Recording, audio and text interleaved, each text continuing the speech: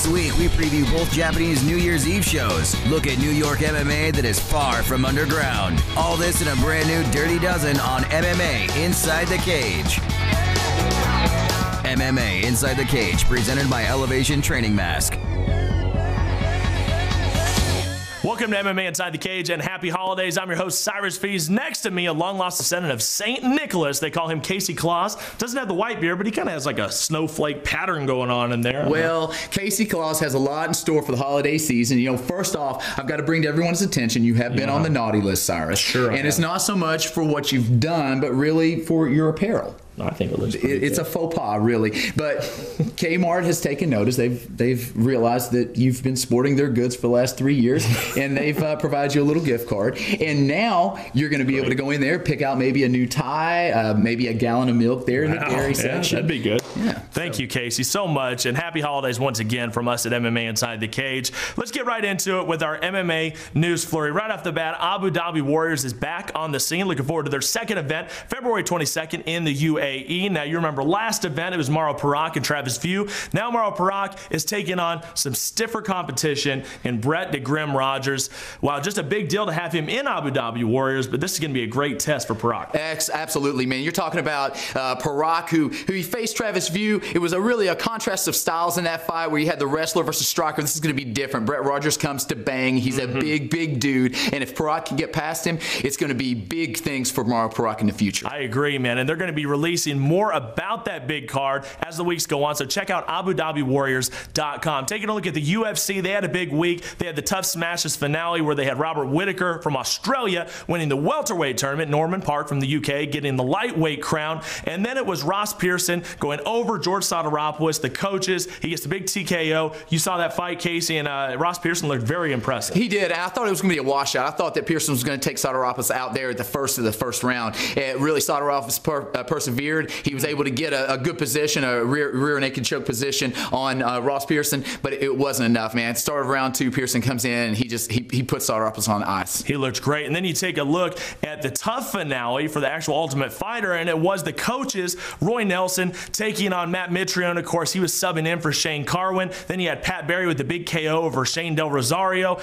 Very interesting fight. You see these heavyweight guys, and we see a lot of storylines that are going to come out of this. What'd you think of those two fights? Well, of course, Roy Nelson looking great. Props to Matt Mitrione for stepping up, for an injured Shane Carwin. But Roy Nelson, a huge like character in this sport, and someone I think is going to move on to do really big things. He's going to be around for a long time. I think so. Pat Barry, love to see him get the win. I love that guy. Great personality. Everyone loves him, and even when he has his downs in the sport, even when he's defeated, he always puts on a great show. So I look forward to see who they look to match him with next. If they put him up against Mark Hunt, what do you think? I think it's going to be a great fight. I think Mark Hunt definitely has the striking advantage. The guy's been around for a lot of years, but Pat Barry, tons of power in his hands.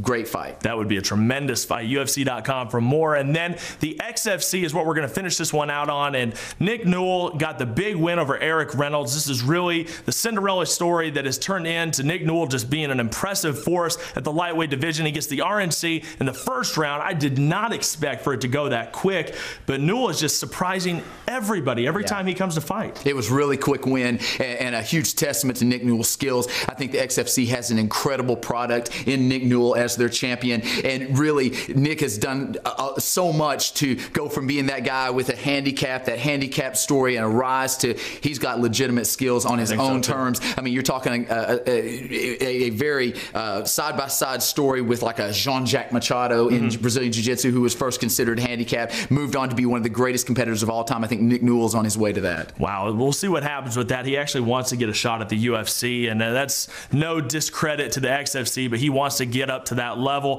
Holtzman and Hicks, #1 contender, XFC 22. How do you see that one going down? Well, I think that Scott Holtzman, man, he's a guy I've watched very closely, and a guy that has a huge future in the sport. I think he is going to take the win in this one. I've seen him. He's been all over the United States and all over the world training recently.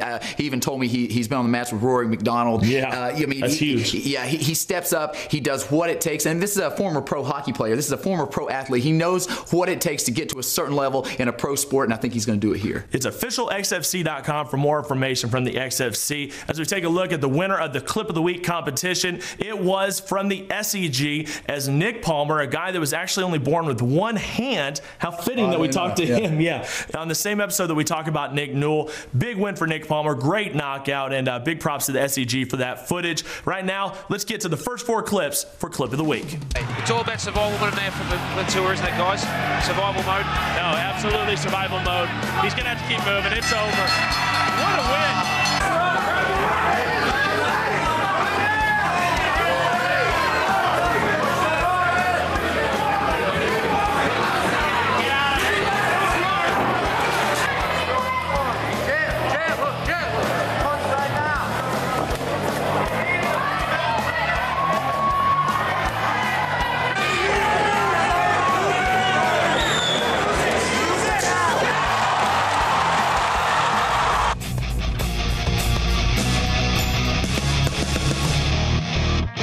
Fighters, promoters, fans, get hooked up. Send us your best knockouts and submissions by going to MMAInsideTheCageTV.com and clicking Get On Air.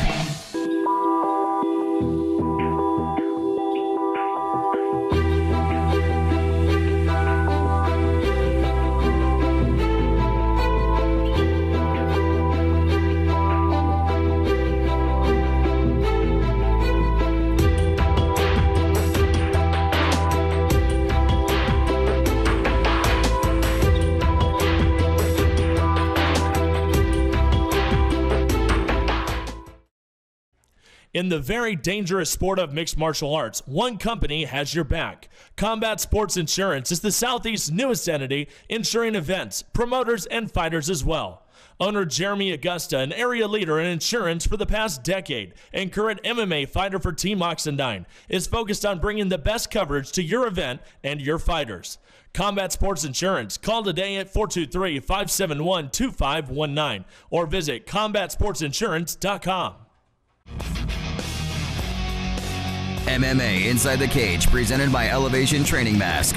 Welcome back. Second round action. Cyrus Feast, Casey Oxendine, MMA Inside the Cage. Now, when you talk about the state of MMA and the state of New York, it's kind of a muddy situation. Professional MMA is completely outlawed. They have not allowed it. We haven't been able to see those big UFC fights in Madison Square Garden, the mecca of combat sports. We haven't been able to see that yet, and we know that really digs at Dana White and the Fertittas. They can't stand it. However, amateur MMA is alive in New York, and there is one organization, Heavy Hand Productions, the CNY Battleground shows that they put on, that are doing a really good job, and they're putting together a really nice product. Casey, you've been in contact with their owner, and you kind of know the story with them. Well, I spoke with Frank Cristiano, who is the owner, and you know they really caught my attention earlier this year, back in January when they had their 5th event. They had a few knockouts on there that got mainstream exposure on a lot of the websites, and kind of getting the lowdown on it. And really, they are Frank, it really has gone above and beyond. This is a guy who is a restaurant owner. He is a coach, a football coach. Yeah. Locally in his area, and a guy that just saw that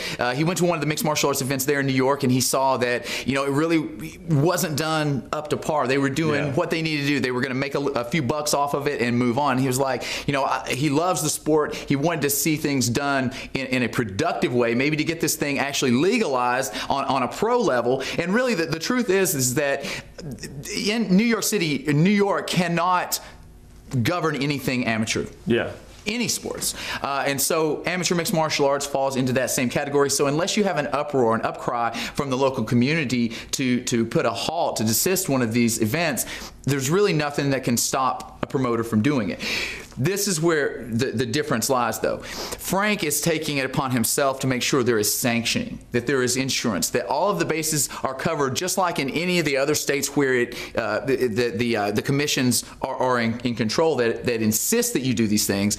Frank is doing it on his own because he thinks that in the future that's going to help to put a rise into the possible legalization. Mm-hmm. And so you're talking about it. He goes to all the local police. He actually has a segment in his upcoming event event here in January 26th called Battle of the Badges. I heard about that. Where you have the police officers actually jumping into the cage and doing a boxing event, doing boxing matches, and they actually raise money for their local PBA fund. So that's really, really cool. That brings the whole community into it. Now, you had a similar situation in Tennessee, and we'll cover that quickly. Yeah. You kind of helped usher pro MMA into our state in Tennessee. Kind of a similar deal that he has going on right now, right? If you do things the right way, maybe you can bring that in. Well, we battled for MMA as a whole. Pro and amateur both were illegal at the time. There was no sanctioning in place. So we did have to go to Nashville and work on getting everything put into place and so forth. It was another year. We actually got amateur and mixed martial arts put into place. It was another year before they actually were able to sanction any of the pro events. So there is a process to it. But I think that with Frank, he's doing the right thing to get the notice of the congressman, of the people that want to see this thing legalized, to show that it's a good product that's going to help with revenue in the state. Well, there it is. And their next big show is going to be January 26th. It's going to be the CNY Battleground #7. You don't want to miss it, and we hope to have some great highlights to show you following that event. Coming up in the next round, we are going to talk about those big New Year's Eve shows from Japan that everybody loves and an awesome main event of the week. But right now, let's take a look at it. Your next 4 clips for Clip of the Week.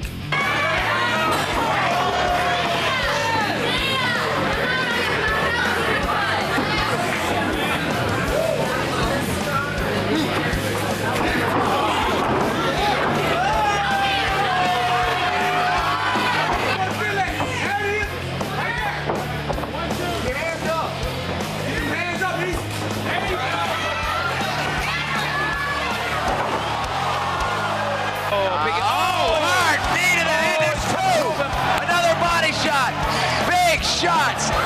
This is bad for Kelly. Bad position. Whoa! Was that close.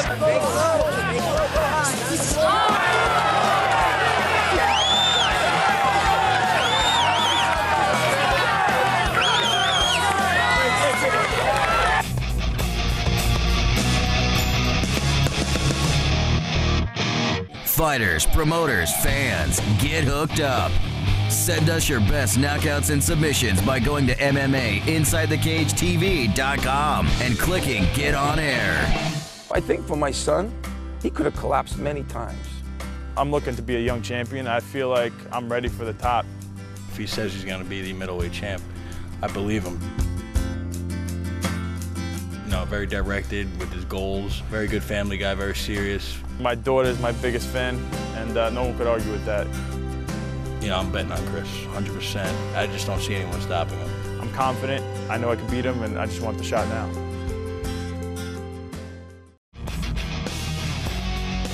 MMA Inside the Cage, presented by Elevation Training Mask. It's third and final round time to impress the judges. When you talk about those Japanese New Year's Eve shows, they're always exciting, whether it's K1, Dream, whatever. They always put on a very exciting show with all kinds of fanfare and pyro, and it's usually 4 or 5 hours long. Well, Dream is doing it once again, surprisingly, because they were out of the game there earlier this year. They're come back with Glory, 1FC, and now they're putting together a really big show. Dream 18 on the Fight Network. You're going to see some matchups that are very reminiscent of the rise of Japanese MMA. Right. Those fights that we love to see. Melvin Manhoef taking on Dennis King. Sakurai taking on Baroni. Bibiano Fernandez, who was the last Dream champion, taking on Yoshiro Maeda. Then you have Kawajiri taking on Omigawa. And then the big main event that everybody's talking about right now is Shinya Aoki taking on Antonio McKee. What an interesting contrast of styles. McKee is just such a great wrestler. Well, they're both ground guys, but opposites, when it comes to the way they fight. Antonio McKee, criticized in the past for not having finishing ability. He's the guy that can take down virtually anyone in the sport, get top position,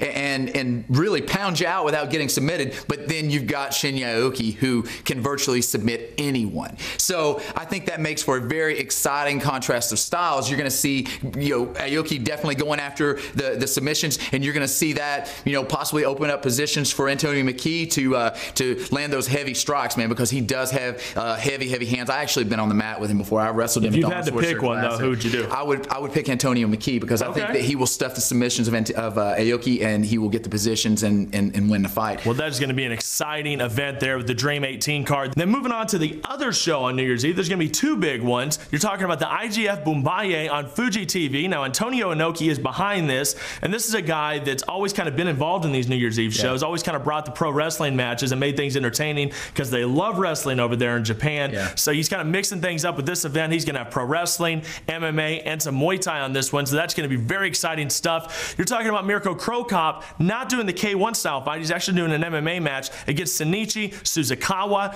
Looking forward to that one. You know, I'm a huge Krokop fan. Tim Sylvia in the main event against Satoshi Ishii, a guy that took on Fedor Emelianenko last year. He took the loss to Fedor. Then Minimal Man taking on Bor Bratovs, a guy from the WFC in Slovenia that has really run roughshod through that organization, gets a ton of wins. Now he gets the biggest opportunity of his life, taking on Minimal Man, who is a Japanese legend. Well, Inoki knows exactly how to put on a show. He always has. But what he's doing here is he is also, he's putting these legendary names in there to really put that classic draw, and then they're bringing guys in like Bor. The guys, this is the opportunity for him to step up and really shine on another level, and that's really how mixed martial arts has to be run. You have to use the names, the old school marquee names, to get all those people into those seats, and then you get to see those new guys that transition into those new spots. I think it's a really, really great show, and I'm excited to see what Inoki has in store. Oh man, Inoki always puts on a great show, like you said. We're going to go to our main event of the week, and it is Bor Bratovs from one of his last WFC fights against Marcus DeGallo. Bratovs is amazing. You're going to love this fight. It's your MMA Inside the Cage main event of the week.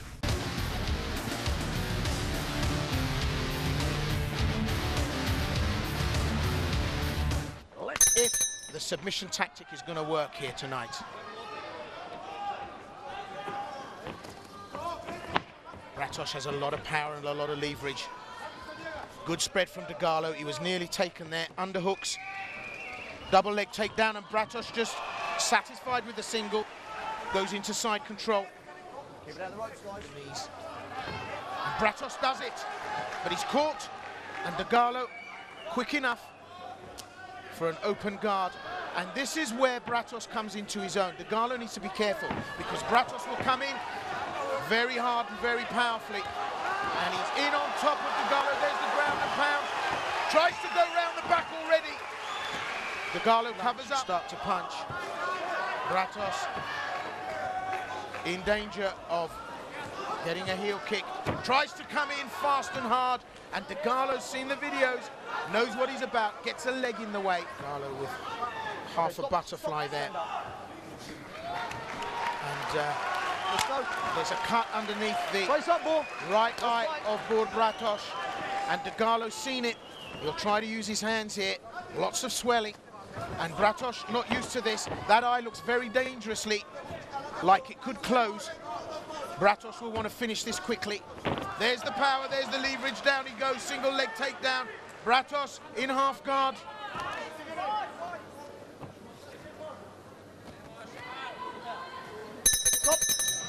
And at the end of round one,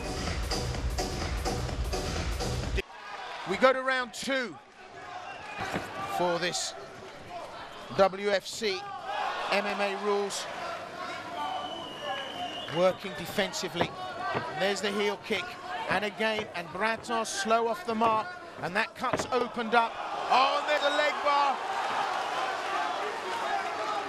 Has he got the leverage? DeGallo having to really lift up to take the pressure off. Bratovs hasn't got the leverage, but he's got control of the right leg. Bor Bratovs didn't get the clean in that he wanted, the 10-second clapper. And DeGallo has an arm for an armbar. Oh, and that was an absolutely crunching body slam. Round three, the third and final round. Marcus DeGallo takes on Bor Bratovs. Has he got the room to move? He has. Starting to put the punches in, And it's overwhelming now as Bratos strides forward. He's got the full mount position. In goes the ground and pound. DeGarlo taking immense shots. There's an armbar. Has he got the submission on? There's the top out. He's submitted Marcus DeGarlo.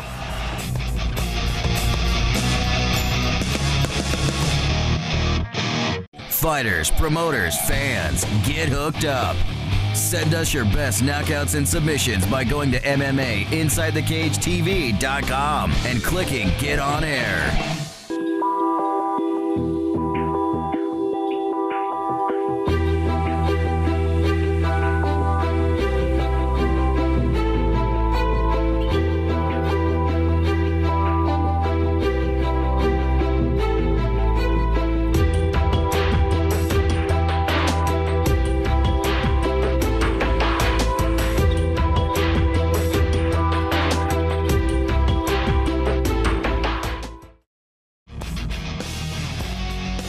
MMA Inside the Cage, presented by Elevation Training Mask. Well, it's time to close this one out, Casey, and the only way we can do it is with your final 4 clips of the week.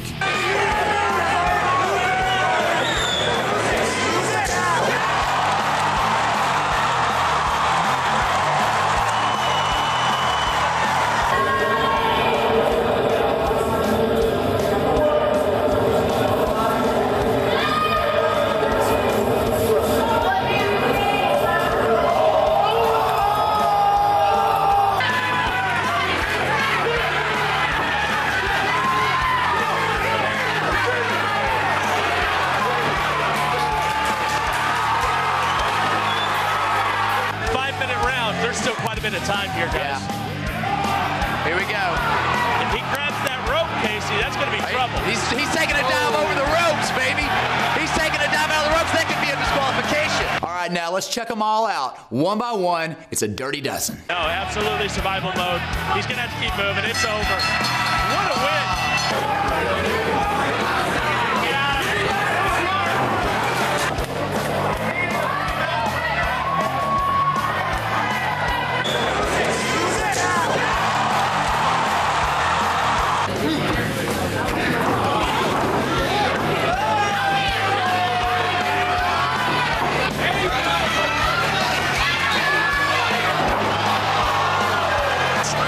This is bad for Kelly.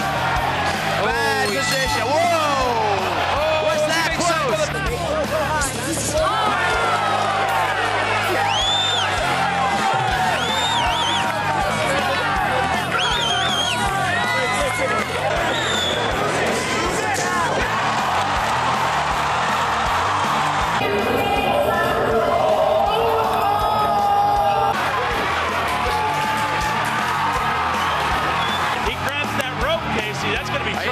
He's taking a dive over the ropes, baby.